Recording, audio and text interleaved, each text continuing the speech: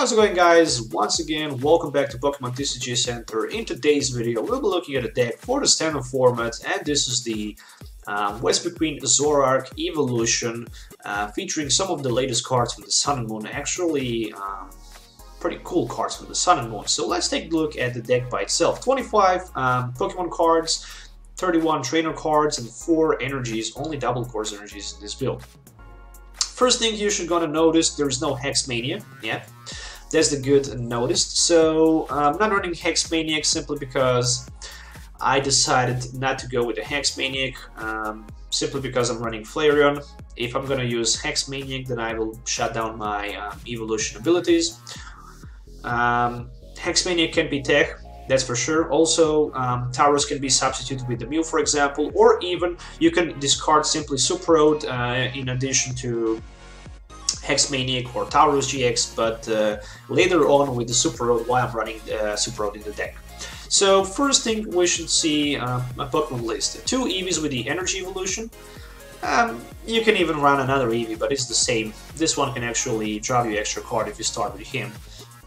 It have to retreat cost, so it really doesn't matter if it's 1 or 2, just because we're running double course energies. If we want to retreat that Eevee, we're gonna need to pay double course energy retreat cost. 1 of each Flareon, Jolteon, and Vaporeon from the Ancient Origins with that ability, Aqua effect, electric effect, and of course a fire effect for the extra energy type on our Vespiquen or Zoroark, which is very important because we can simply attack for 5 different weakness types. For fire, lightning, water, darkness, and grass.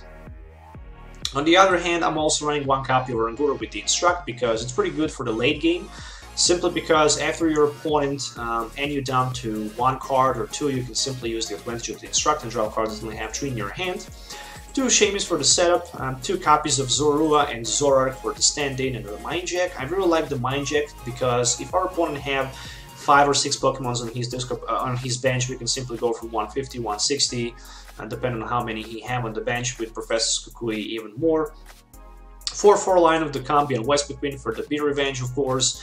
4 copies of Unown for the Fireweather, extra 1 card to be drawn with the Fireweather and extra 10 damage counters with the B-Revenge. And 1 copy of Mew-EX to counter those Mega Mewtwo decks for the 1-hit knocker with the Mew-EX. I completely forget that we can actually strike for 6 different weakness types. That's just insane. As I mentioned earlier, Mew can also be substituted, for example, with the Tauros GX, but I don't prefer to run Tauros just because I'm not running Fighting Fury Belt. Mew is just here simply because he can counter Mega Mewtwo. I mean, Tauros can also be good with that GX attack, but still, hey, I don't know to be honest. It can definitely be good attack, but I decided not to run it, for now at least. Item line, 4 copies of Acro Bikes, look at the 2 cards if your deck, put 1 in your hand, discard the other one. It can help us a lot to go through our deck pretty quick, especially with the Unowns and Shaymins and Instructs with the Oranguru. Escape Rope, always good to have. I really like it because from nowhere you can force your opponent maybe to promote EX Pokemon in the active position, and you can simply drop 2 prize cards instead of the 1. 2 copies of Revitalizer, simply you can put 2 grass Pokemon from your discard pile back into your hand, so we can have that Vespiquen line in just a single turn. 2 Special Charge, very important to have because we're running only 4 double course energies. In case 1 is prized, we can't get access to another double course energy, so double Special Charge makes a lot of sense. Super Rod. You're probably gonna ask yourself, why in the world would you run Super Rod in a Vespiquen deck? You're not running basic energy cards, you don't simply need Super Rod. Okay, so there's a theory, in my opinion, why I'm running Super Rod in this build. Super Rod, let's say, first you're gonna notice that I'm also running 1 copy of Parallel City in this build. Super Rod is here for the fact that you can simply in the late game get recover with the Shaymins. Simply because you can, in the early game, Parallel City your Shaymins out of the play from your bench, and then you can recycle them back with the Super Rod, and in the late game, after your opponent and you down to very low limited resources, with the Instruct you can simply drop Shaymin and you can simply set up Shaymins again and get necessary cards for the victory. It helps me a lot of time, and trust me, I really like it. If you don't like the Super Rod, if you really want to more rely on the Shaymin-EX or Tauros, you can simply substitute Super Rod for any of these two cards, but this is just up to you. Overall, I didn't find Shaymin-EX that important in this build. If you're gonna play against Vileplume the CGI, if your opponent managed to item lock you turn 1, that Shaymin-EX will not change things too much. That's just my personal opinion, and it's just a single card from 60 cards in your deck, so it also needs to be drawn. If it's priced, it's priced. 4 copies of Ultra Balls, 4 copies of VS Seekers, of course, and Stadium Decision was 3 Forest of Giant Plants and 1 Pearl City. I simply like the Pearl City because I really want to get rid of my Shaymins or even Mew from the bench, so my opponent can take 2 prize cards instead of just 1. Supporter line, of course, 1 copy of Lysandre. Switch one of your opponent bench Pokemon with his or an active Pokemon. Decided to go just simply with 1 copy of N. It's a little bit risky, but trust me, we really don't want to get N in the late game. Of course, if we have very limited resource to be drawn from our deck, N can definitely be a better decision than Sycamore, but still, Super Rod for Shaymins can be much better than just playing N in the late game. That's the reason why I'm only running 1 copy of N. I mean, you can also run 2 copies, so you can have 6 drop supporters, but with so many Acro Bikes and Unowns and Instruct and setups, we simply don't need that many supporter cards from draw, in my opinion. 1 copy of Pokemon Ranger, remove all effects of attacks on each player's and his or her active Pokemon, so simply here for the Giratina, because Jolteon can be so bad, but also Glacier and Crystal Ray can be pretty devastating for this build. Professor Kukui for extra 20 damage and extra 2 cards to be drawn at the turn that he's played. I really like it. Same as 4 copies of Professor Sycamore, but as I mentioned it earlier, you can even cut 1 Sycamore in addition to second N. Up to you, up to you. I much more prefer to discard my entire hand instead of just shuffling back unnecessary cards into my deck and then drop them again. It's just insane and crazy. 1 copy of Float Stone and 4 copies, of course, of double Colorless energies for the Vespiquen Zoroark attack. Overall, I really like the deck. I think it has a lot of potential. It's pretty cool to play, so if you didn't play with it, you should definitely build it. You can simply import it by clicking here on this deck icon with these 5 icons, and you can simply import it in your TCGO, and if you have all necessary cards, you can play with them. If you're looking for any of these cards in the real life, you can actually buy them on TCGcast.com with TCG Center file code. You can also get 5% discount on your purchase. You can find the link in my video description, so make sure to check that. I actually didn't I actually stayed wrong. You can copy. I can actually copy my deck list here, but you simply need to copy and import from my video description deck list, important here, and you will have it in your TCGO. So let's do some game tests so you can actually see this deck in action, so see you in the game.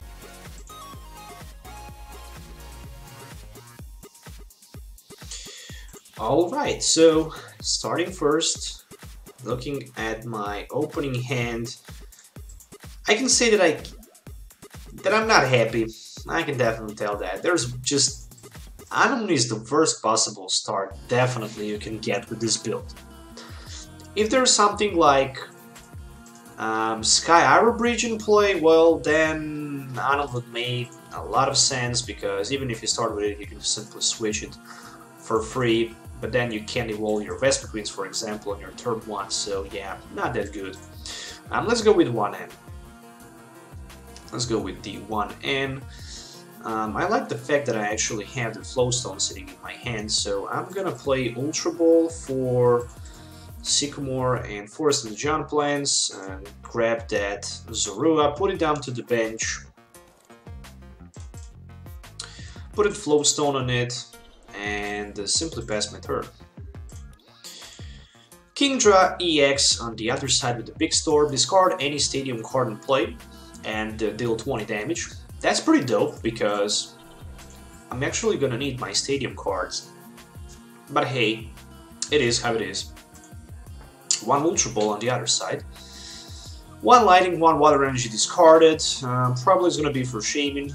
Yeah, it is. Even Hoopa makes a lot of sense in this deck, simply because you can set up your Kingdras and Shaymins, but the problem with the deck is that you simply need to rely on your Magnezone line, because Magnezone with the magnetic circuit is the one who can actually attach energies to your Kingdra in play. So as long as there's going to be Kingdra, I'm going to be limited with discarding my Stadium from play, so I need to be very smart playing my Stadium, that's for sure. On the other side, I'm taking 20 damage counters to the Unown. I have VS Seeker for another round of the end probably, but I'm just looking maybe even to go. There's Sycamore for 7. Yeah, I think I'm gonna go with my end, simply because I don't want to discard Special Charge at such an early stage of the game without even being able to use it. So there's the Kingdra number 2 for my opponent, and will that be it? We shall see. I mean, he have hand with 6 cards in it, so I don't see a reason why I wouldn't just oh, nice top deck, why I wouldn't just simply VS Seeker for N.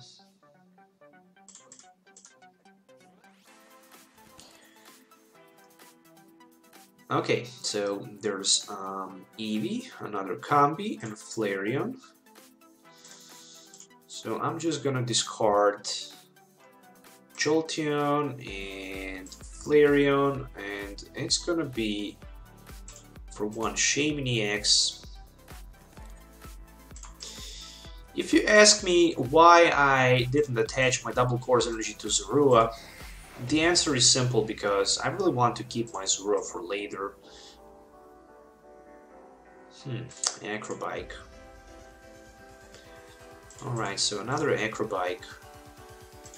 Double course energy. Looks like I'm gonna miss this turn my Zoroark.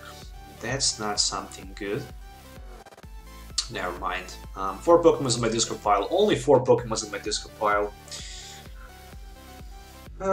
Float Stone number 2, and this is the one for the artillery. I mean, I enjoy playing the game when I actually play a game for like 15-20 minutes. I don't like when you manage to set up turn 1 and when the game is over in turn 2, turn 3, or when the game is decided in the game 1 or in the turn 1 or on turn 2.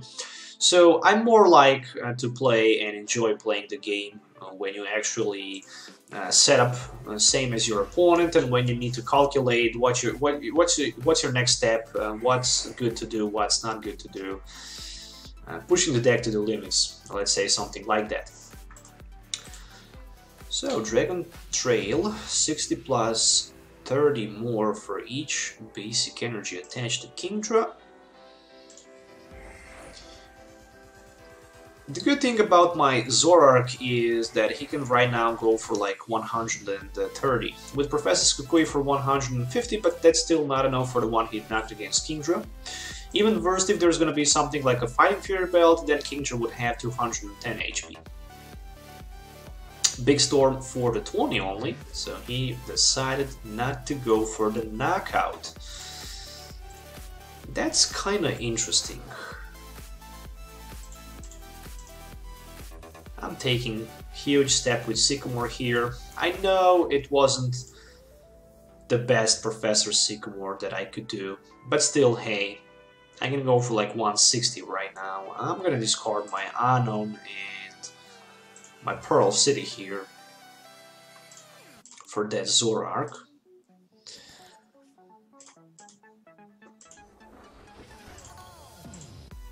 Then I can just simply stand in. I can discard my Unown with that Farewell Leather. What I can top deck is just a Super Rod. What type of the resource I can recycle with my Super Rod?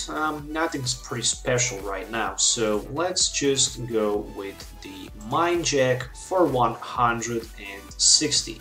A huge 106, unfortunately short for 10 for the knockout, for the one-hit knockout with the Zoroark, so if there's gonna be at least one more energy, lighting energy on his Kingdra, that attack will be enough for the... Actually, even without lighting energy, it's gonna be enough for the knockout, but he simply need that lighting energy in order to even perform the knockout against my Zoroark.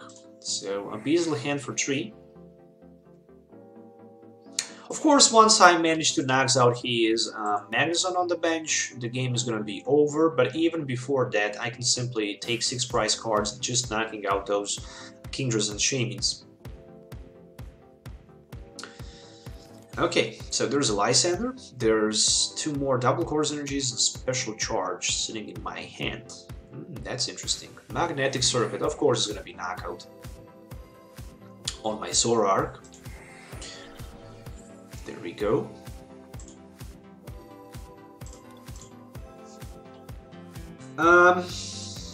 Lysandre with the Trainer's Mail. Alright. Right now I know that he actually have access to the Lysandre in his hand for next turn. So speaking about that,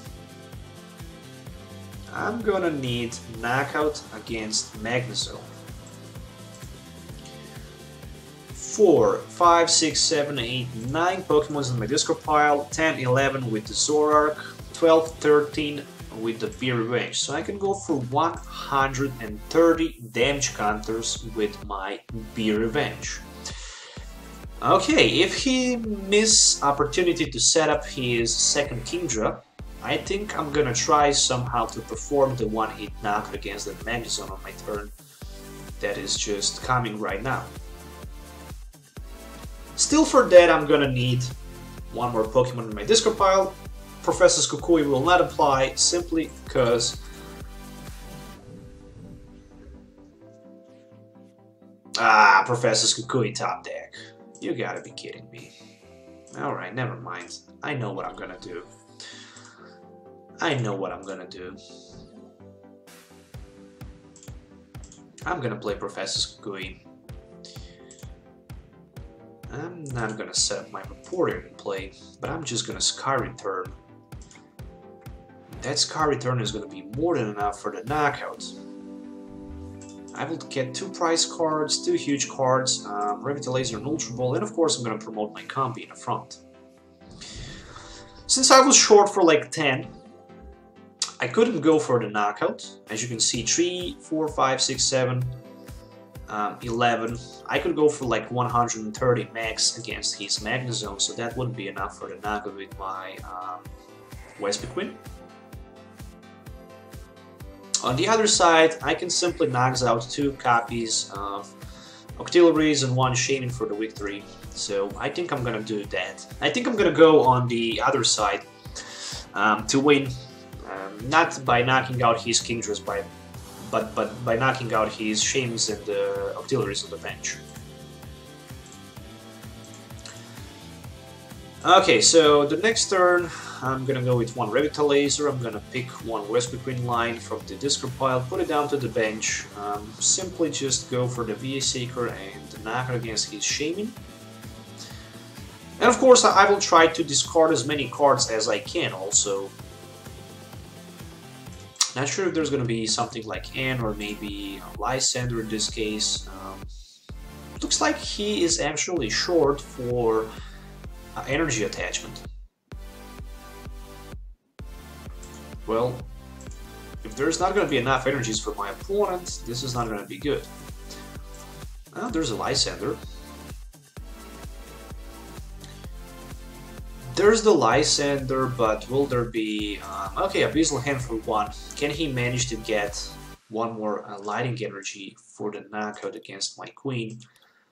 If not, that's not gonna be good. Big Storm just for 20.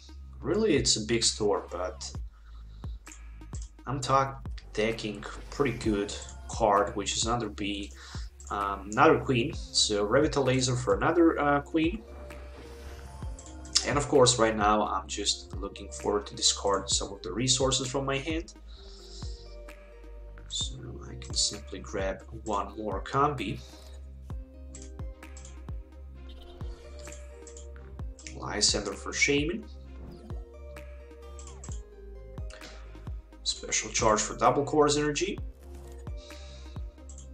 1 more Combee on the bench. And simply B-Revenge for the knockout. Alright, 130. Two more prize cards, Acro Bike and Zoroark. 130, 140, 150, 160, and okay, so I need just Professor Sycamore. Of course, if there's not going to be a Fighting Fury Belt for my opponent.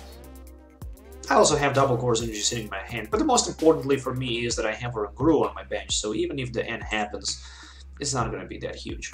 So one Nest Ball for opponent. Let's see what he can pick up with the Nest Ball. Nothing. So he's just trying to discard cards from his hand in order to get that Abyssal hand going on. Second Nest Ball. Again for nothing. I don't like those Nest Balls. I don't know why. I mean, they are good, but still. One Magnemite, and it's going to be a Abyssal hand for 2. So he desperately trying to find maybe even N. Maybe even N. N can be huge here, definitely, but still. After he ends me and knocks out my Vespiquen, I can go for like 150, which means that I can simply attach, I can simply have another Vespiquen on my bench. Oh, there's a Fisherman. And with V-Seeker for something like Professor Kukui, I can win the game because I'm not seeing Fighting Fury Belts on those Kingdras. Fighting Fury Belt is a very important card for this build, and I don't know why my opponent don't have a single Fighting Fury Belt in this deck. Because Fighting Fury Belt could help a lot in this situation. So there's another energy with the Magnezone, and of course you want to attach a couple more energies to your Kingdra on the bench.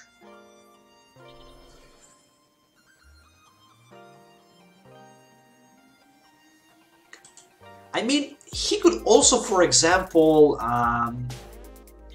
retreat his Kingdra and knocks me out with his Magnezone. In that case, I would need something like Lysandre for the victory. In my opinion, that might be even better idea than attacking with a Kingdra.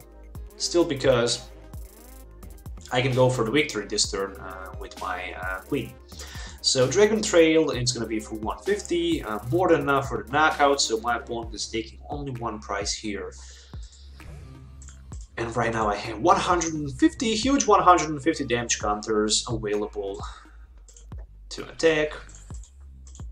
What I can find with the Acro Bike, I can find Forest of the Giant Plants. I can put another Vespiquen in play. I can set up my Shaymin for 4. So, there's a V-Seeker. For the Lysandre. Oh, no, for the Lysandre. For... How many Pokemon? 1, 2, 3, 4, 5, 6, 7, 8, 9, 13, 150. Let's go with the Sycamore for 7. Alright, so the B Revenge for the knockout against Kingdra for 180, but definitely if there was no, if there was actually Fighting Fury Belt on those Kingdras, I wouldn't have so easy time knocking them out, so I would probably just Lysandre his Artillery on the bench and knock him out, or even better, Magnezone. But overall I'm kind of confused and I'm not sure why my opponent didn't run Fighting Fury Belts in his deck. But overall, guys, I hope you enjoyed watching this video once again. Make sure to hit the like button and subscribe to the channel for more videos. As always, if you have any questions, don't forget to leave comments below. So stay tuned for the next video. Have a nice day wherever you are, and goodbye.